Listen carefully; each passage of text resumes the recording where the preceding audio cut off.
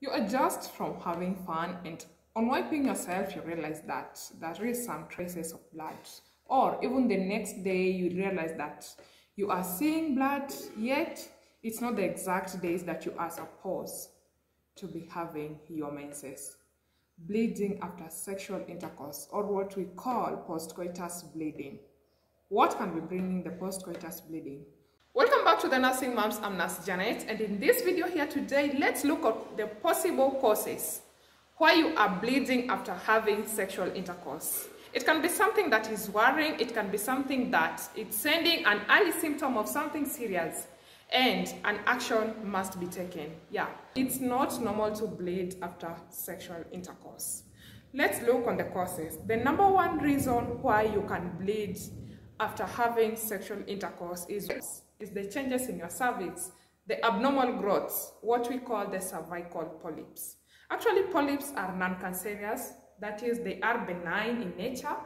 They do not change to cancer. They are just growths on the cervix that really do not change to be cancerous. They are called benign growths on the cervix. And again, they are very fragile and very sensitive to touch. So when the action will be ongoing, there is high chances that on touching these specific growths, then you will start bleeding. Actually, if you have cervical polyps, there are things that can be easily removed. You only need to go and visit your gynecologist, do some investigations, and actually they can be removed to ease you from this pain of bleeding after sexual intercourse. Again, changes in your uterine lining can lead to bleeding after sexual intercourse. These are things that we call endometriosis. If you are bleeding easily after sexual intercourse, then you need to visit a doctor to rule out if at all you are having endometriosis. Another good reason why you can actually bleed after having sexual intercourse is what we call vaginal dryness. I did a video about vaginal dryness on the causes, and the possible complication of vaginal dryness is bleeding after sexual intercourse.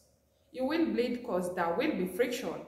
The dryness means that there is no lubrication from a woman, and there are several reasons why you will lack this lubrication. If you are breastfeeding, that is the hormonal changes in your body, the kind of contraceptive that you are using, if at all you are not well prepared, the psychological effect of it, all these can lead to vaginal dryness, and for sex to be pleasurable, there must be lubrication. So vaginal dryness can easily lead to bleeding after sexual intercourse due to the friction.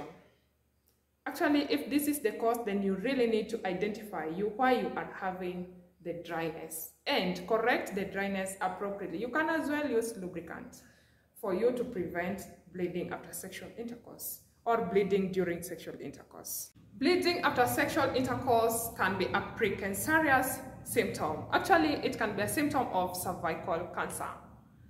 And cervical cancer, when diagnosed early enough, it can be treated.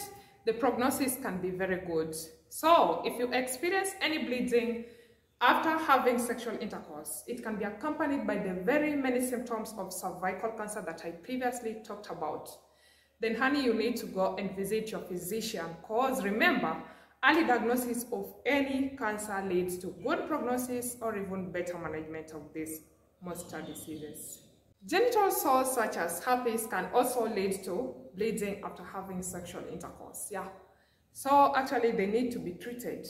The reason why you can bleed after having sexual intercourse is what we call pelvic inflammatory disease. If you have a condition known as the pelvic inflammatory disease, any condition, it can be bacterial infection, sexually transmitted infection, the viral, fungal, any infection that is affecting the female reproductive organ. It can be the vagina, the cervix, the uterus, the fallopian tube, and it's always an ascending infection, mostly caused by sexually transmitted infections.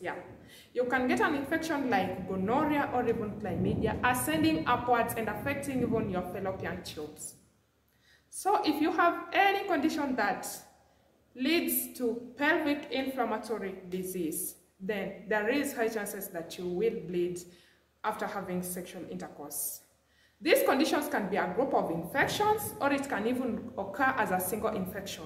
It can be the vaginal yeast infections, it can be the bacterial vaginosis, that is a bacterial infection, and for you to know that you have a pelvic inflammatory disease, there is some other accompanying symptoms like the discharge will be different, not really the normal discharge. You can have a foul smelling discharge. You can also have the cramping or the constant back pain. If at all you experience these other symptoms alongside bleeding after sexual intercourse, then it's quite advisable that you visit your gynecologist or even your physician to do further investigations, because actually most of these conditions are things that are treatable. So you can be treated, and in pregnancy, the physiological changes in a woman's body can actually predispose her to having bleeding after sexual intercourse. Remember, during pregnancy, there is what we call high vascularization to the cervix. This means that there will be a lot of blood flow compared to the way she was previously before pregnancy towards the cervical region. And this can make the cervix become sensitive even to touch. So the cervix can easily bleed during pregnancy. Some women do experience bleeding after sexual intercourse during pregnancy.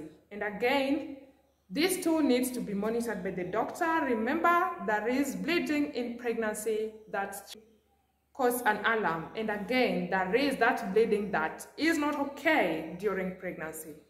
If you experience any bleeding after sexual intercourse, then it is not okay actually.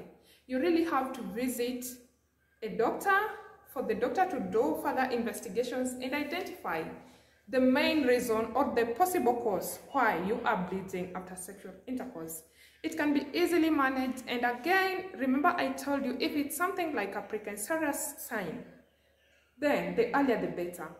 Thank you for watching The Nursing Moms. In The Nursing Moms is where we talk much about a woman's health, and if you find such like videos interesting or helpful in a way, kindly you can subscribe, hit the notification bell, and let's meet in my next video.